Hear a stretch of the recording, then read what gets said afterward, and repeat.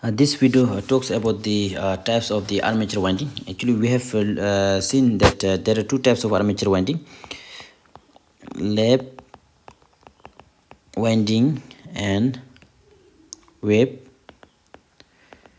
winding. Now, this lap winding and wave winding is based on the end connections to the commutator.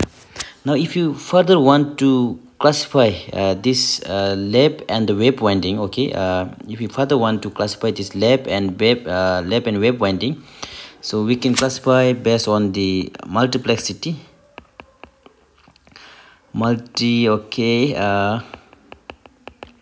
city and the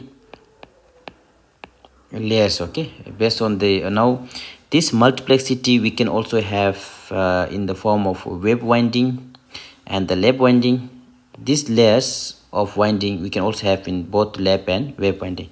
Now in this video I'm going to talk about the multiplex winding. So when you say about the multiplex winding, one, we have simplex, and then we have duplex, triplex, and multiplex, and it's represented by the M.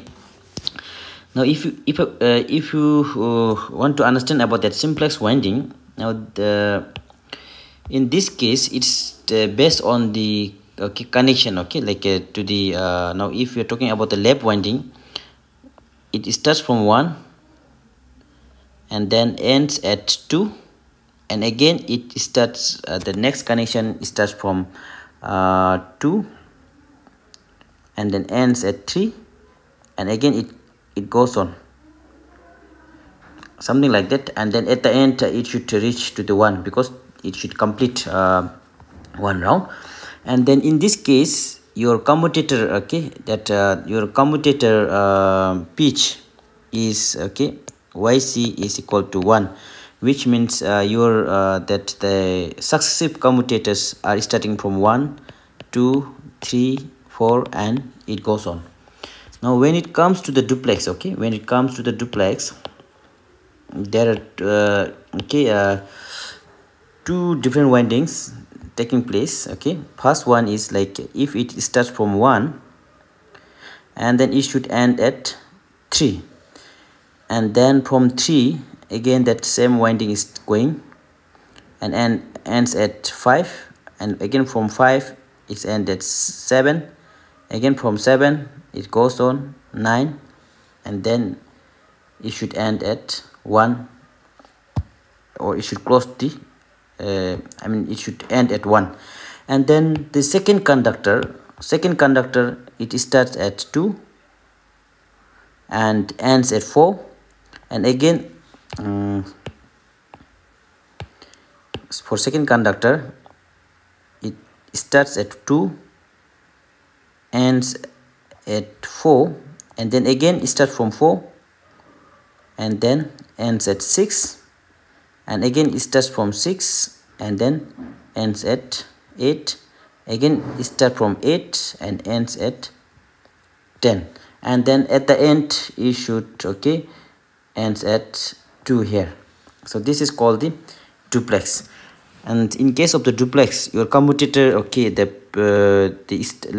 commutator should be something like 1,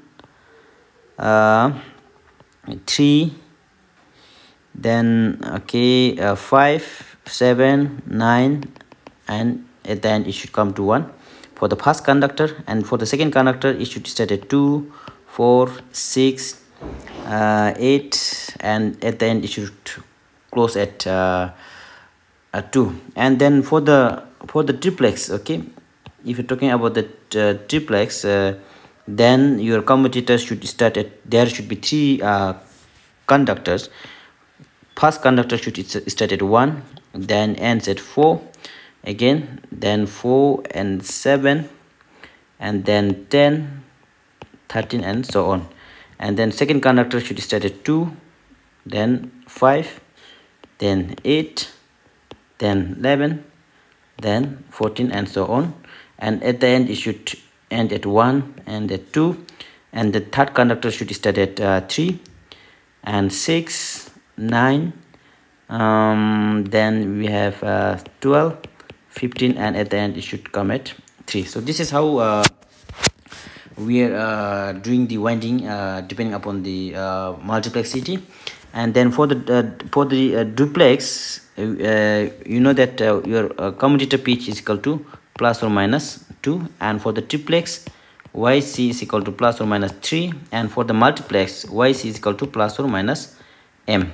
So if that the meaning of the commutator pitch is the distance between the commutator, that between the two commutators where that successive wires are connected. Okay, for example, if you're talking about the duplex winding, so you have this one is measured with that 3, so that one is 3 minus 1, so we get 2. This is how we are measuring for the commutator pitch.